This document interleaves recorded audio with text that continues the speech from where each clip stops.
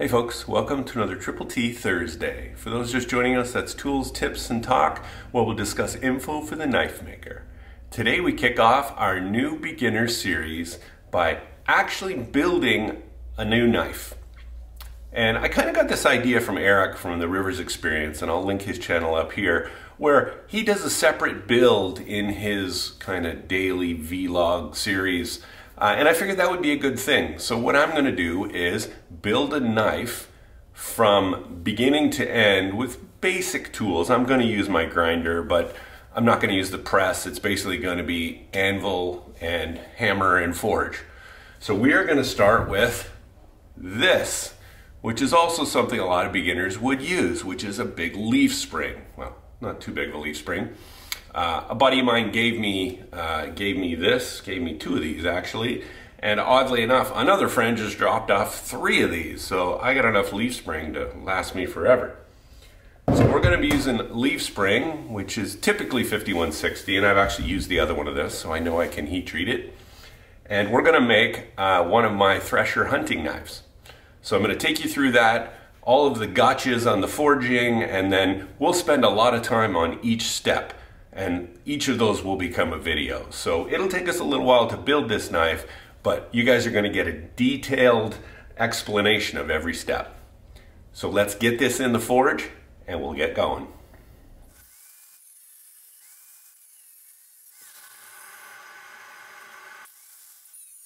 Sometimes you have to be careful taking down leaf springs because they're under tension. This one actually wasn't, so it's just a matter of cutting the band and taking out this center bolt.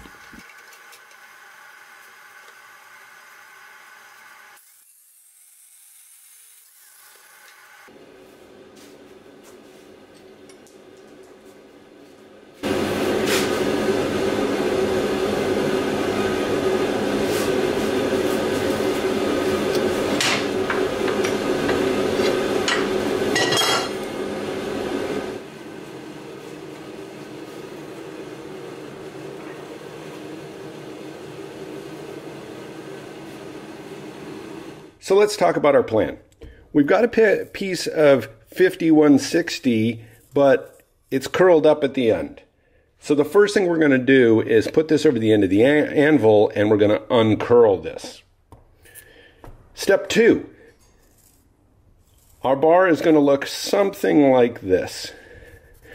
Okay, let's talk about fish lips. Fish lips is when you hammer straight down on both of these ends, and this piece starts to fold over and starts to do this.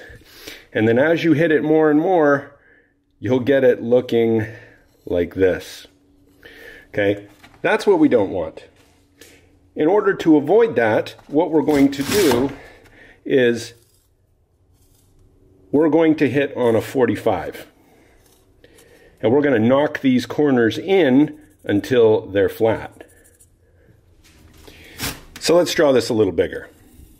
So there's our steel. We're going to start knocking this top corner in. We eventually want this to be like this. Okay? We can't just keep hammering on this side because you will start to get some kind of weird distortion here. So what we're actually going to do is kind of round out both sides like this, and then as we hammer here, this will flatten this out, and then you'll get this. All right, so I said we wanted this. Why do we want that? Because this is going to end up being this. And we want this straight when we forge it, because as we hammer out these bevels, that will cause this to curve up. And we're going to do that near the very end. We're going to put this shape in it. Then we'll start to put a bit of this. We're going to do most of this on the grinder, but we'll put the shape of this so we know where it is. And then we'll start thinning out our handle. And as I hammer here, you'll notice that this arc is going to appear here. And we'll do some interesting techniques to straighten this out. And then at the very end, we're just going to hammer on this, bring this out. We'll do a little hammering here to put this recurve in. All right, so that's our plan. Let's go do it. So let's talk about this leaf spring. It's 3/8 inches thick, so it's really thick. So I'm going to have to move a lot of steel here to thin this out. You'll notice I put the entire leaf spring in the forge, and I haven't cut it up into what I think I need. And the reason for that is it's just easier to hold with your hand instead of trying to fool around with tongs, especially because this is 3/8 thick. I don't have tongs that even hold that, so just to mess with things, especially if you're doing 45s, it tends to move a lot, so it's much easier to just hold it in your hand. At the end, I'll just cut off what I need and have the rest of the leaf spring for next time. I realize that not everyone's going to have an actual anvil, but for those that do, this is a good example of using every part of your anvil. The horn, the back, the step, the side, everything can be used. You can see that I certainly tried to use all of them to get this thing straight.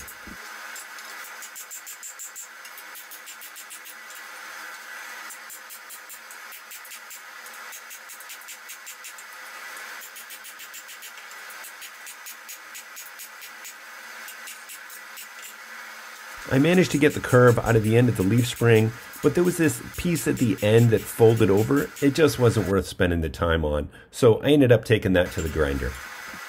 Now it's time to start working on the tip of the knife. This is just a series of hitting it on a 45, then going back to the flat and taking out that distortion, and just keep going back and forth.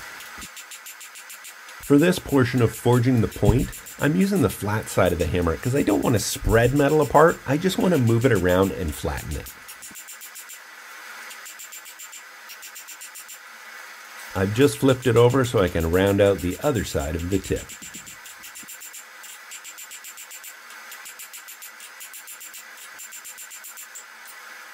Now that I've hammered in both corners, I can start to form the tip and not have to worry about the fish lips. I am still hammering on a 45 for most of this work anyway.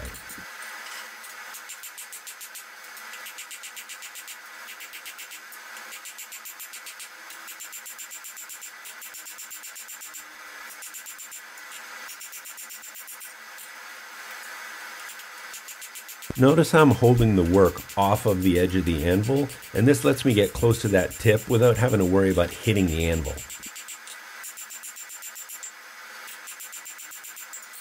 Now I'm going to move over to the crosspeen hammer, and if you remember from our discussion on forging basics, I'm doing that so I can spread the metal lengthwise. Basically, I'm just trying to thin it out at this point. The crosspeen has left those lengthwise hammer marks. Now I'm using the rounding hammer just to stretch it out, and that's what's really thinning out our blade.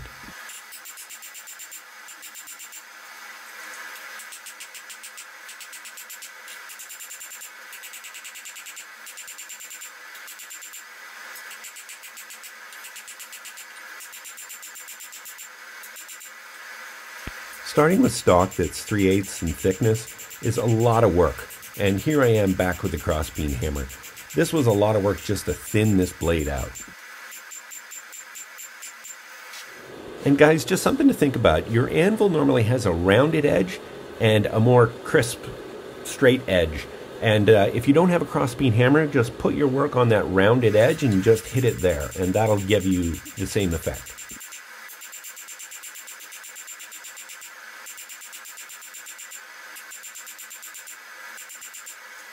And guys, I'm certainly no expert at forging, so you're going to see some things that others would probably do better, or certainly quicker, but I get the job done.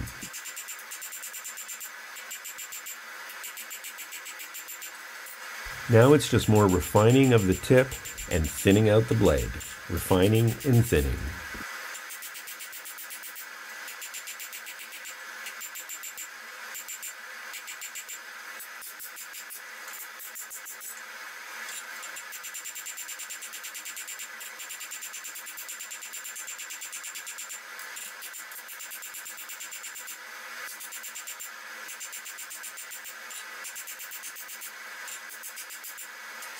You may see me hold up the work against my anvil, and what I'm doing is measuring. I like to mark my anvil with some key sizes, like the size of the swedge, the size of the handle, so while I'm forging I have those references.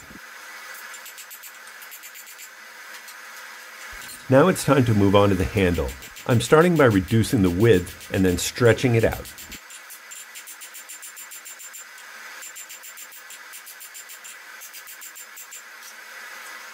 And just a reminder, guys, keep track of where the blade edge is, and when you're hammering out the handle, which side the contour is going to be. It's easy to get confused, especially with hammering in the bevel sweeps the blade up, thinking that the blade edge is the other side. Now I'm using the horn of the anvil to put that finger well in, and we'll make that more pronounced with the crossbeam hammer later.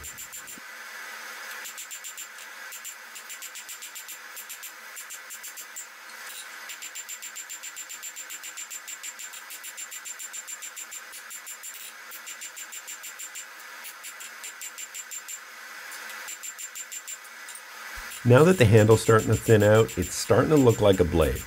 We'll have a little more to do, and then it'll really start looking like a blade.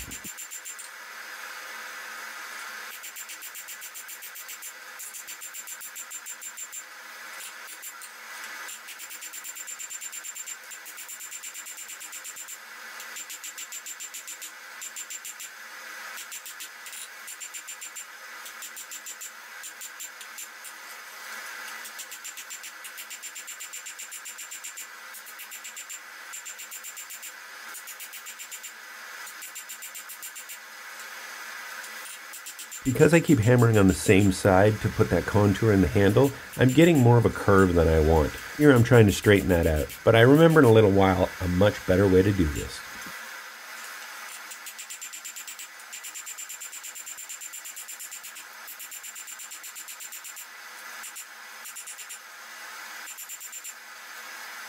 Now I'm just using the edge of the anvil just to put some marks where I think the handle is going to end. It's time to put that recurve in that's close to the ricasso.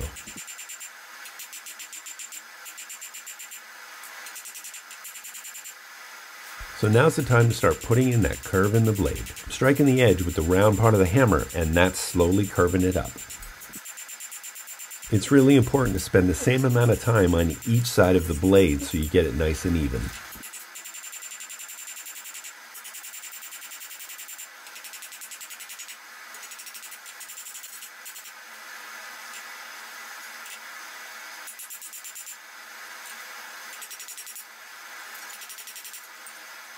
Here I'm measuring it against my template. I've noticed it's a bit more curved than I'd like it, so the best way to take out a curve like that, whack it on the top of the anvil a few times.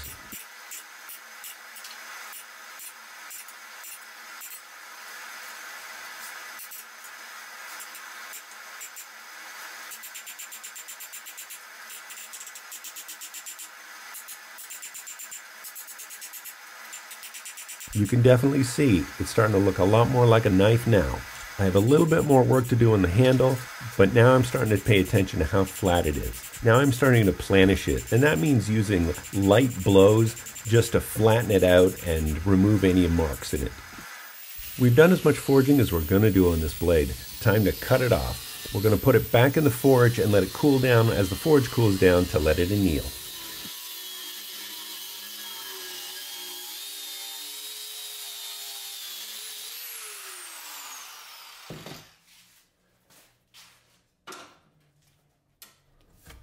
So we're done the forging on this knife. It's still got some thickness to it. It's probably 1/4 inch in the tang here, but that's fine. We'll take that down later.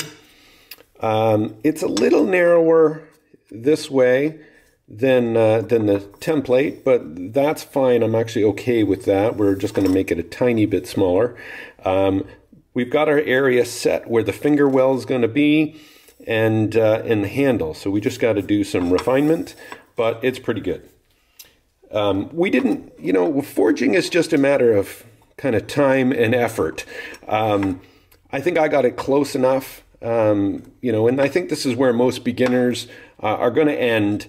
You'll get it close enough, and then, we'll get it to the grinder. So we got through some of the basic techniques, putting in bevels, how the steel moves, some techniques on, how to use your anvil.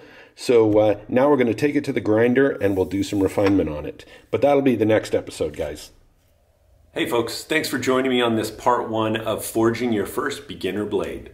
On the next episode, we're going to refine the profile and we'll start to grind this knife.